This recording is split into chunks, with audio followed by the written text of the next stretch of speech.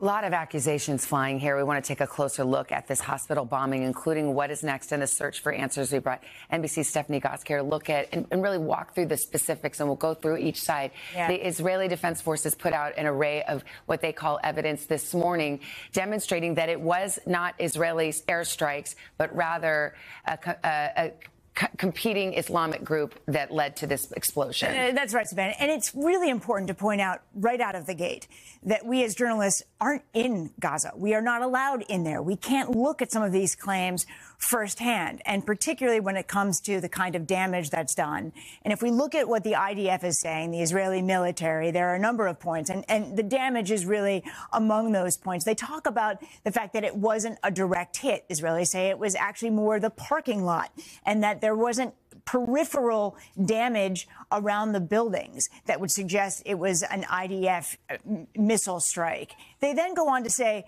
that a missile strike from the IDF would make a crater, a significant crater, between, they say, 22 to about 60 feet or so, and no crater there exists. We have seen in the images that have been shown a small crater, and you can see here, this is the size of the craters from their previous attacks.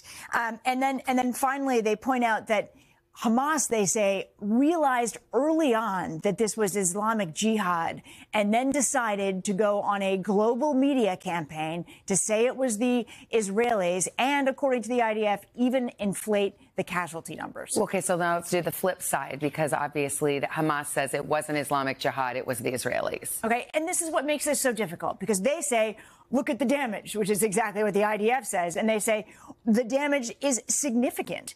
And beyond that, they say that there was a warning that went out by the IDF to flee the area and the hospital specifically right before the attack. They also say that the angle of the bomb, the way that it came in, and the amount of damage was done makes it at least suggest that it was an Israeli attack. And then finally, they point out that in the past, the IDF has characterized incidents and had to walk them back, specifically the killing of a Palestinian journalist who the IDF originally said was shot by Palestinian militia. Instead, it turned out that it was the IDF. Again, we can't be there on the ground to verify either of these claims. We are beholden in this situation to interpretation, Savannah. Yeah. In the case of the Palestinian journalist, the IDF later came and said, in fact, it was our forces sometime later. Okay. Yes. Stephanie, thank you very much.